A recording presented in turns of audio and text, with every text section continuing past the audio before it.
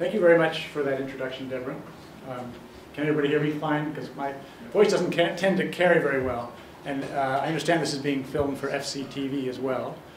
There'll be a bloopers tape available from the cameraman afterward, I'm sure, if I know her.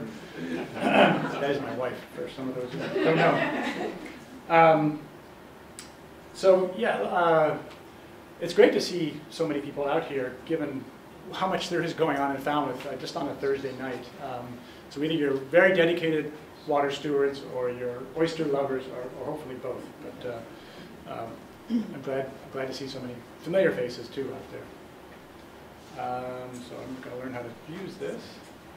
Scott, yeah. Speak into the mic. Yeah, I'm good. Now's a good time to speak into the mic. Okay, so here's a little overview of what I'm going to discuss today.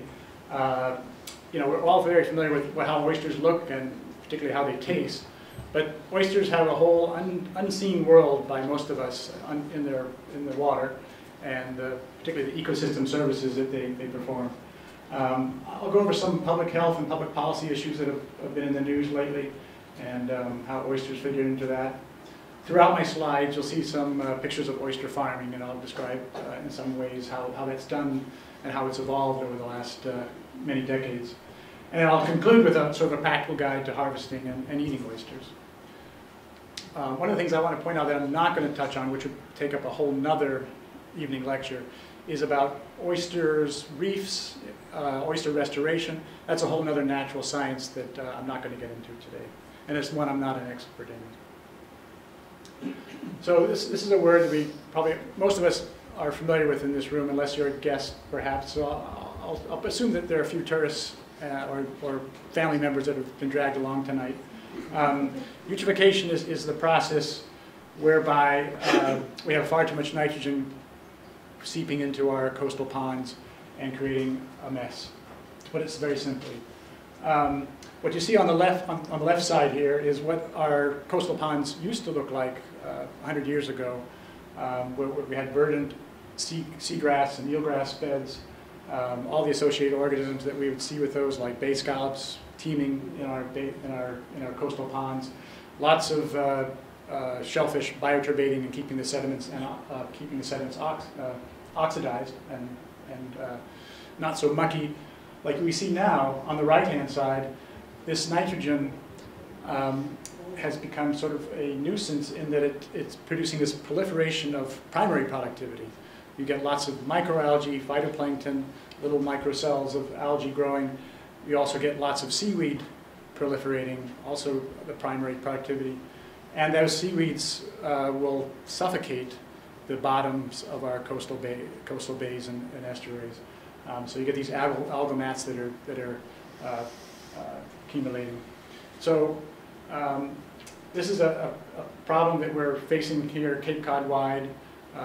The towns are all wrestling with how to approach this, and it's going to be probably a suite of many different solutions, and perhaps shellfish are one of them. This graph is kind of this graphic is kind of funny to me because it takes a common plan and makes it look utilitarian, but shellfish really are amazing vacuum cleaners or filters of water, and I'm going to demonstrate that in a little while.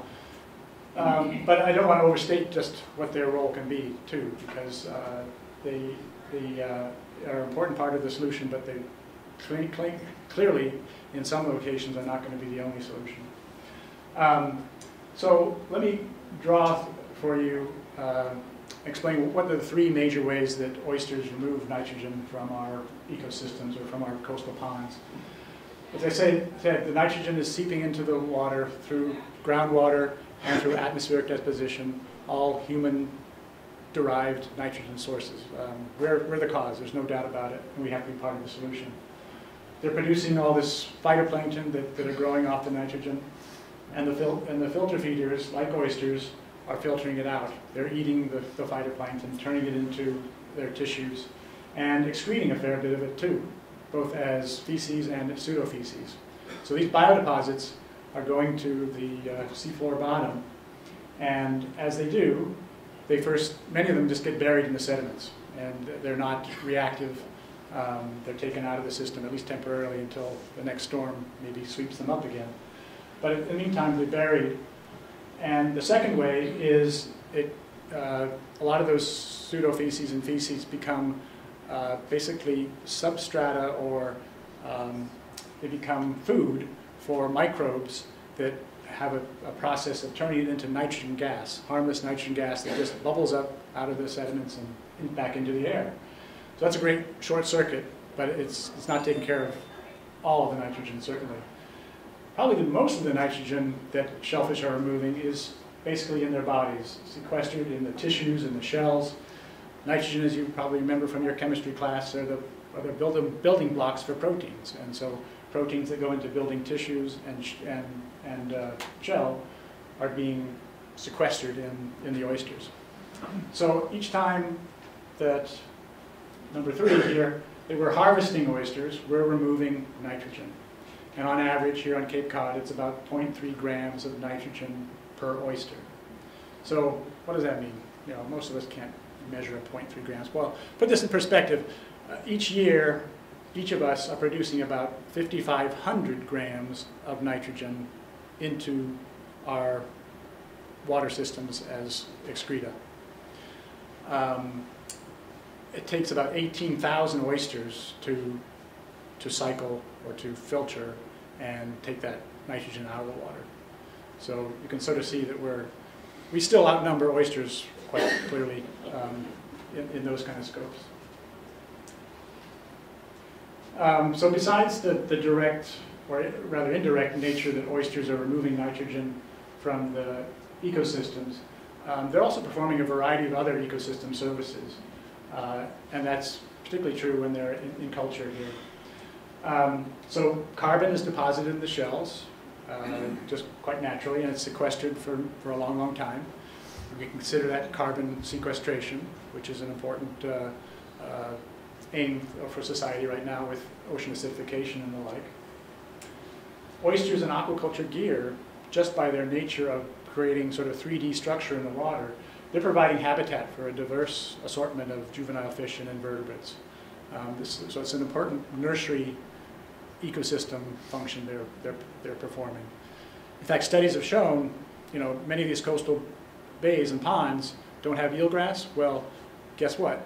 Within the aquaculture gear itself, there's almost as much diversity of organisms and juvenile critters as there was in the eelgrass. So oyster aquaculture is performing an important function that has been lost. Cultured oysters are releasing larvae into the environment continually, so they're helping to replenish natural fisheries. And finally, filter feeding, a very important function of oysters and shellfish in general. They're clearing the water continually, and they're providing more light penetration so that when eelgrass conditions are right, eelgrass has a chance to proliferate. Otherwise, they'd be shaded by all the phytoplankton that would otherwise grow.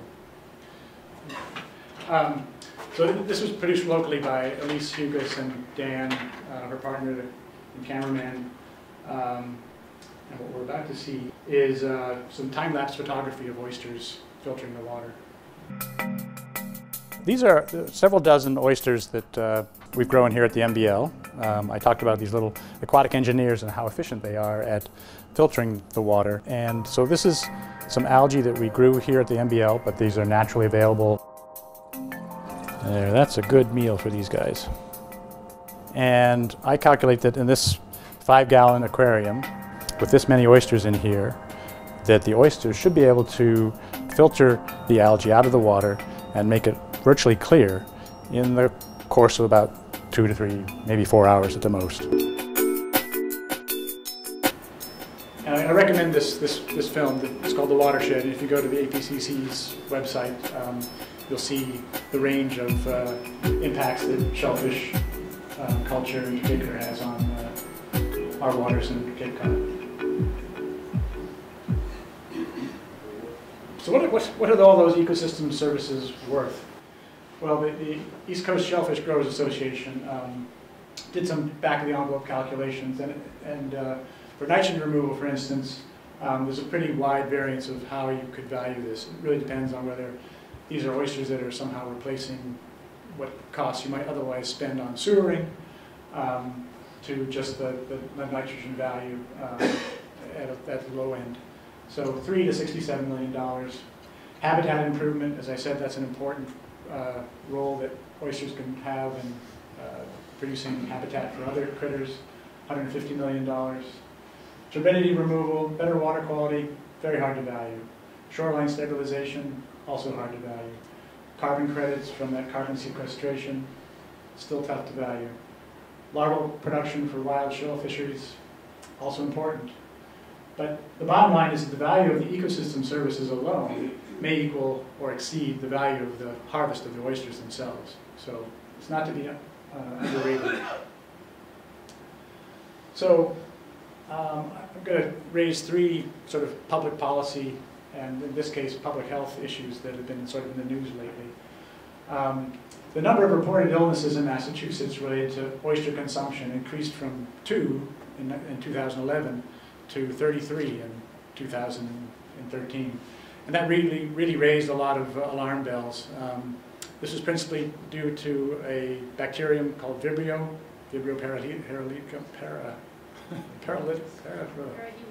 parahemolyticus. Glad we got such an erudite audience here to correct me. And so the industry and the Massachusetts Division of Marine Fisheries and Public Health jumped on this, and to their credit, what did I just do? There we go. Jumped on it and started to employ some very strict harvesting guidelines, particularly in the warmer summer months. And now all oysters have to be cooled to less than 50 degrees within a few hours of harvest. And consequently, the number of illnesses reported in 2014 have only been 11. Now keep in mind, this is 30 million oysters that are being consumed. So it's really a drop in the bucket. In fact, you're still much safer eating oysters than chicken or beef, frankly. I'm going to show a few slides here of just some of the typical ways that oysters are grown and how it's evolved. You know, the first oyster growing and the oldest type is growing these on intertidal flats. So cages and racks and bags are set up like this. And it's very convenient for the oyster farmer because the oyster bags and the racks are constantly being cleared of fouling simply by being exposed to air and sunshine. So the oyster farmer isn't continually trying to clean gear, which is what happens when stuff is in the water all the time. It's also convenient, much more convenient for working on because they don't have to use boats, and they can, in some places, actually pull out their trucks and get to work on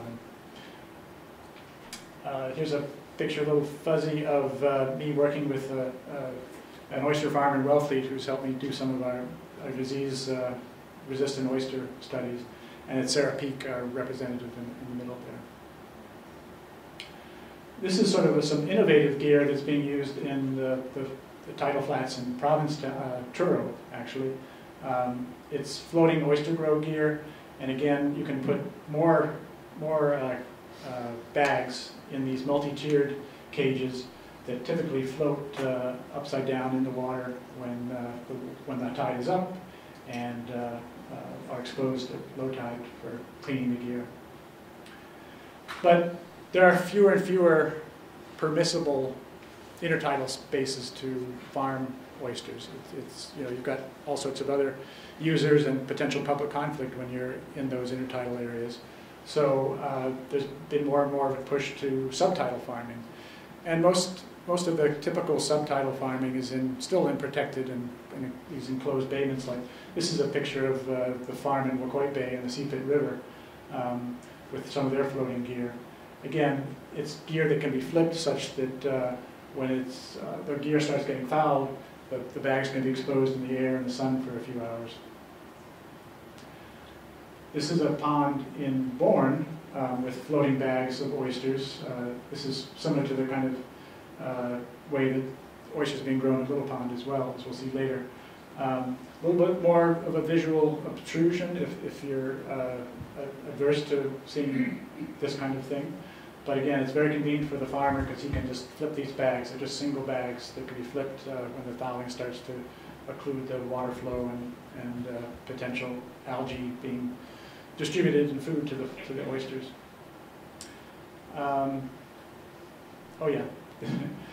This is a subtidal farm in Long Island Sound off of Fisher's Island, where the gear is continually sunk. And farms like this in Long Island Sound and also in Narragansett Bay don't have the virtue of being able to dry their gear except to pull it ashore.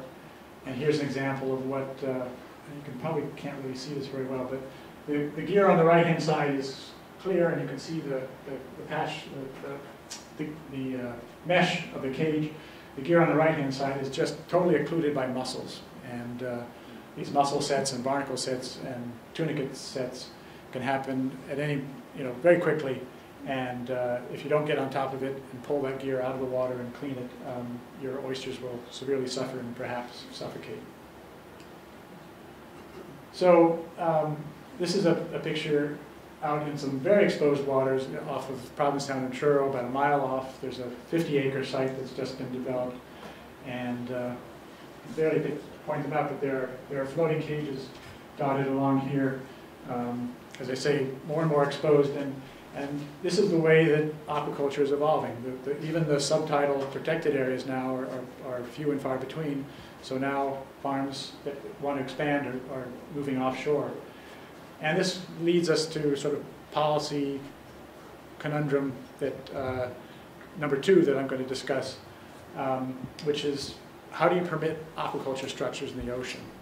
For a long time, there's sort of 3 basic statutes that you have to meet.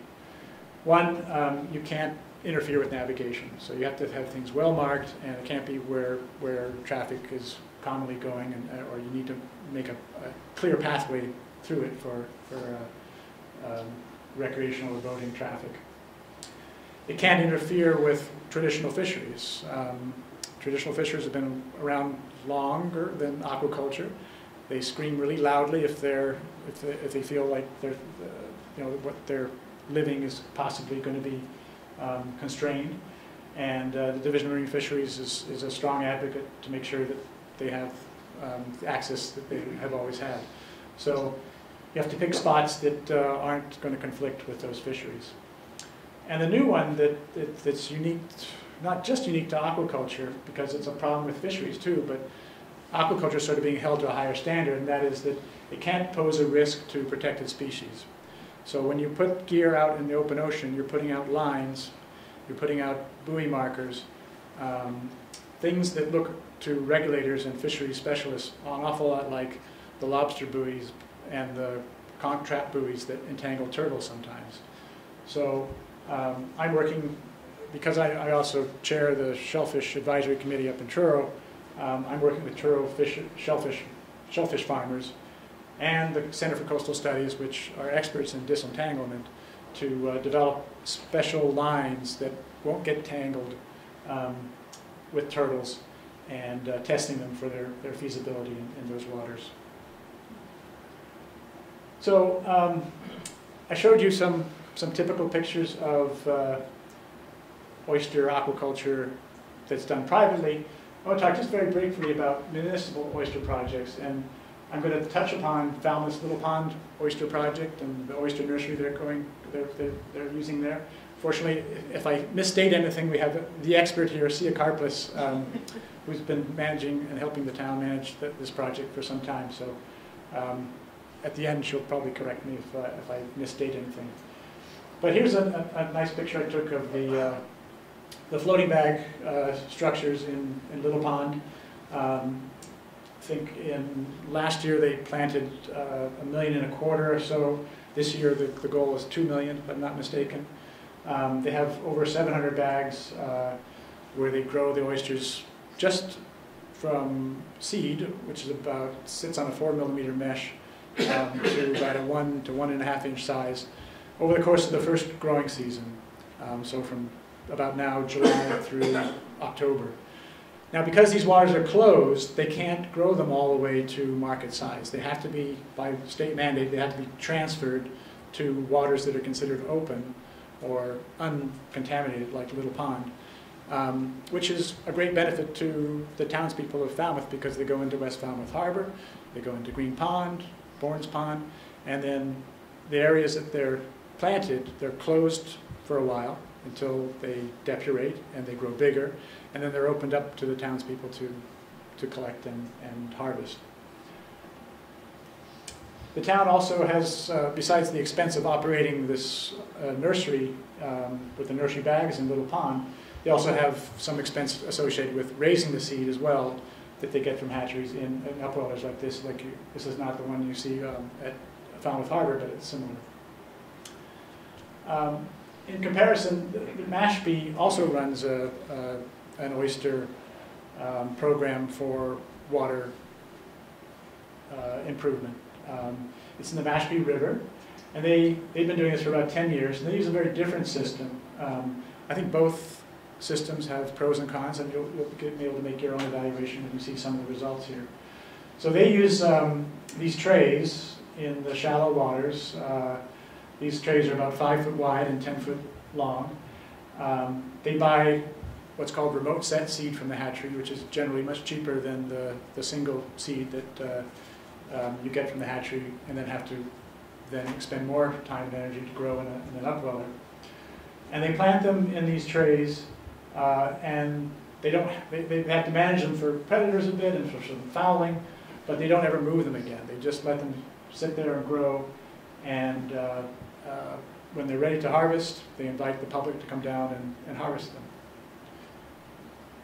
So these are the spats, are the example of the spat on shell bags that would be broken open and spread into those trays. This is an example of some stuff we grew at the MBL.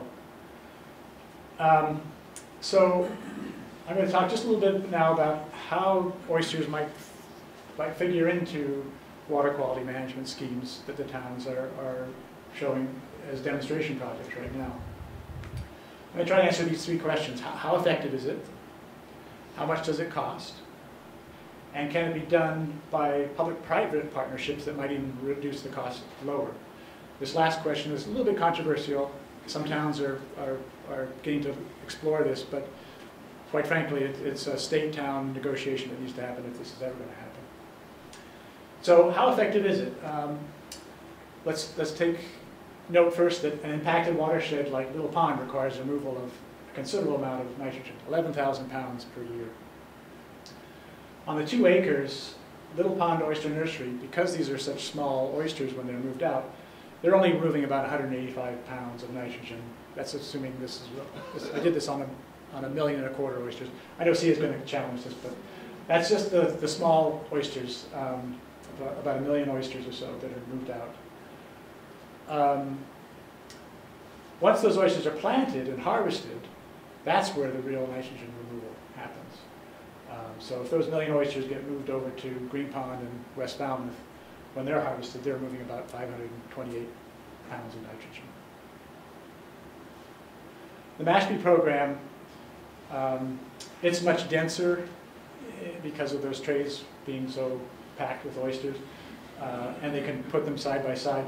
They're removing about 264 to 422 pounds of nitrogen per acre.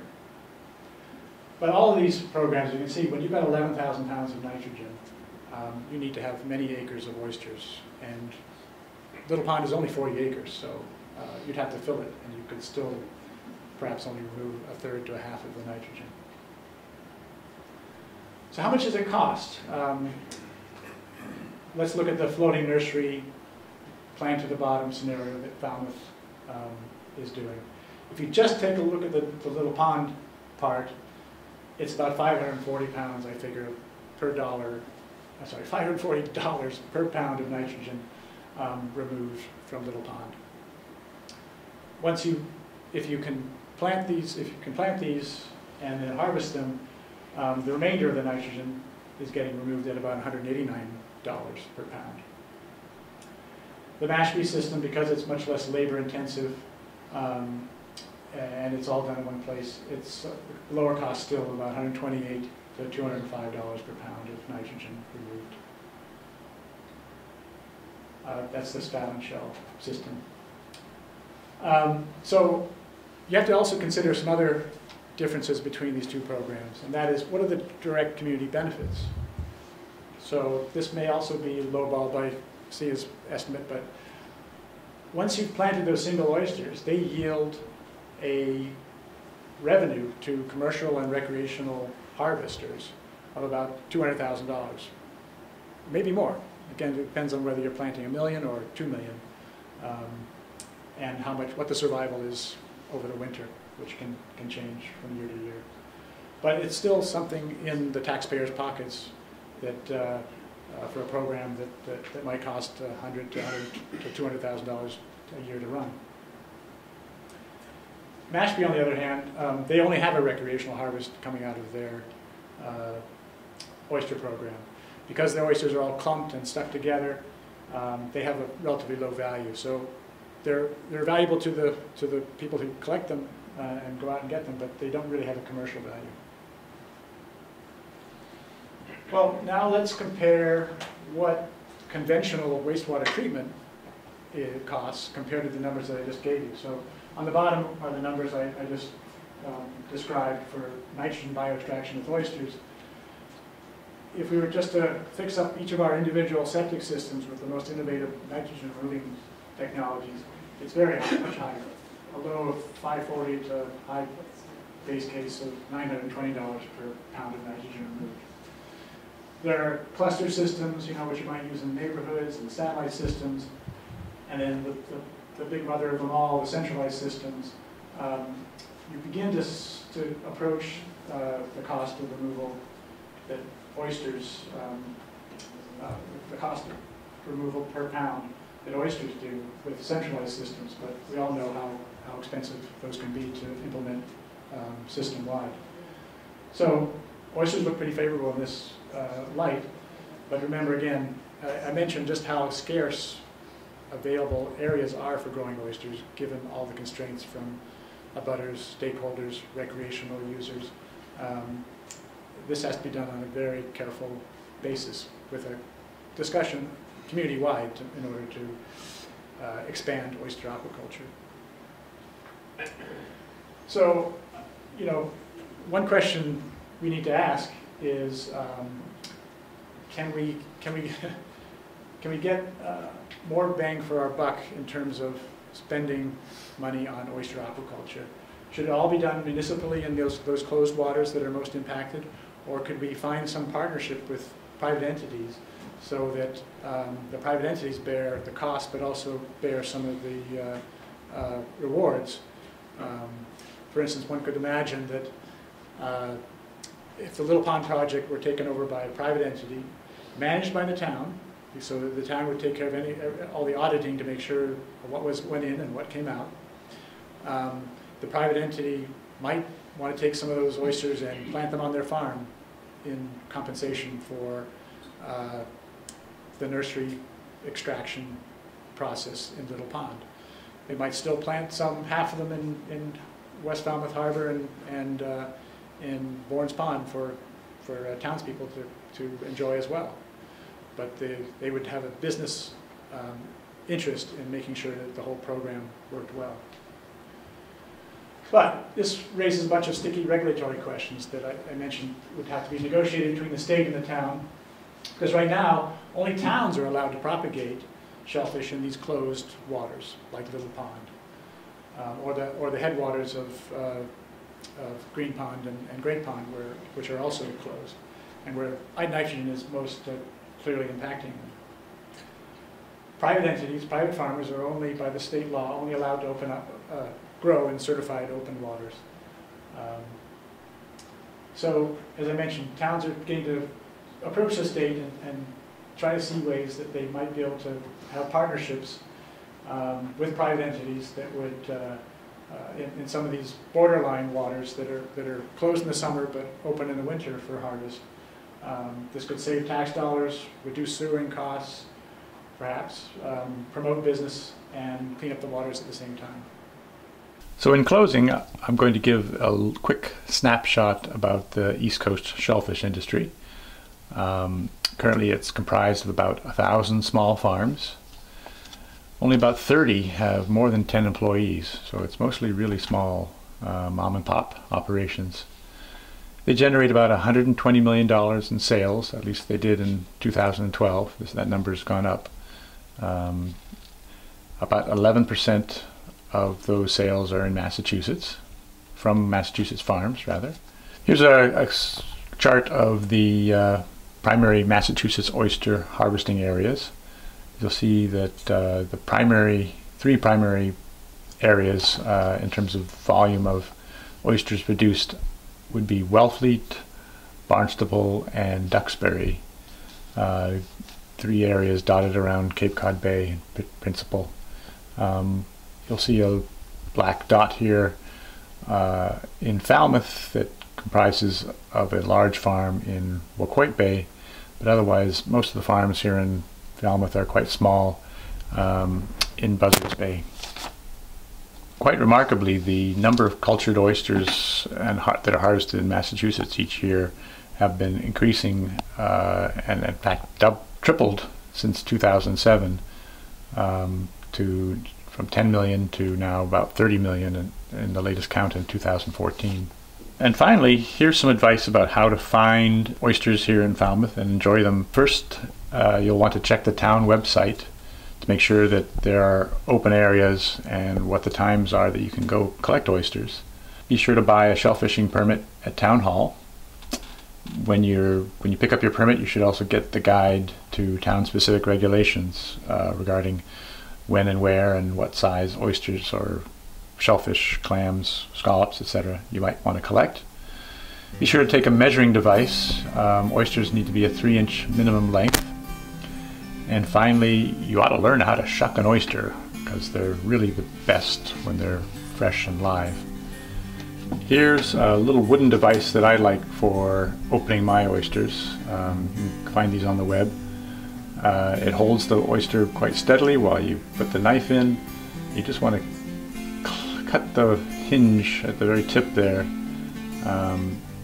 and bring the knife along the top edge of the top shell to cut the muscle away, and then you're left with your half shell and the meat inside the oyster shell there. Also want to cut the muscle away from the bottom shell. I usually flip it over just so I know that it's going to come sliding out easily when somebody wants to eat it. Alright, here we go, the best part. Yum, those are perfect oysters.